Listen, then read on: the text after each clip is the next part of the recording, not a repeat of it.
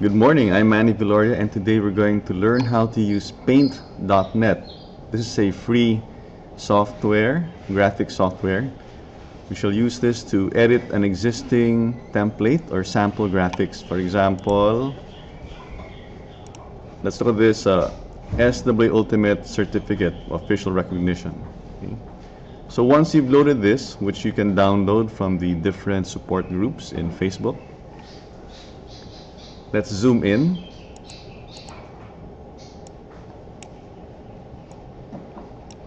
To this box here, and we're going to click on this rectangle select tool, and then click here,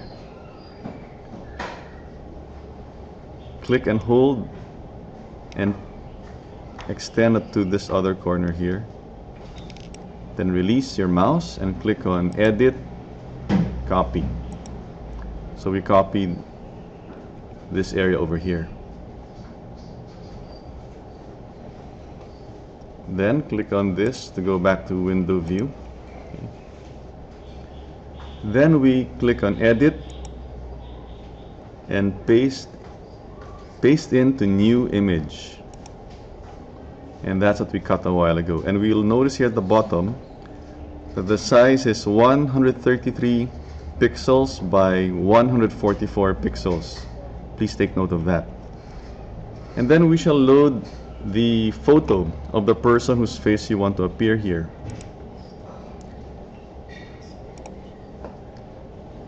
Remember the number a while ago, 133 by 144. If you look at this photo, it's 200 by 200 pixels, 200 pixels wide by 200 pixels high. We shall adjust that. So click on image, then click on resize.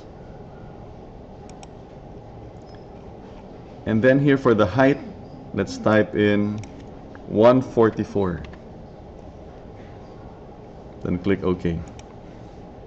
So it has been resized to a height of 144 pixels. Then let's click on edit, select all. So the entire photo is selected. Then click on edit, copy. So we have now copied this photo into the memory of the computer. At this point, we can click on File, Close. Don't save so that you do not affect the original photo. So we're back here.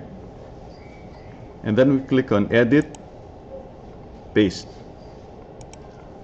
Now since the photo is 144 by 144, it's larger than the 133 by 144 rectangle we copy-pasted a while ago. So we choose here, keep canvas size. Do not expand the canvas. Click on this, keep canvas size, and the photo will appear. You can drag this around so you'll see where the original yellow rectangle is. And then you can use your arrow keys, up arrow keys, to position this. See, the picture is wider, see? So you can move around. And then when you're happy, click on Edit, select all, to select the new canvas size. And then copy. Then we go back to the certificate over here. Click on this. Let's click on Edit, deselect. Because right now that area here is selected. Click on Edit, deselect. And then click on Edit, and this time paste into new layer.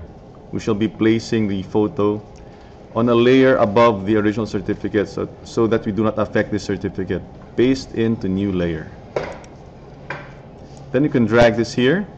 To help you, let's click on the zoom button until it's at 200%.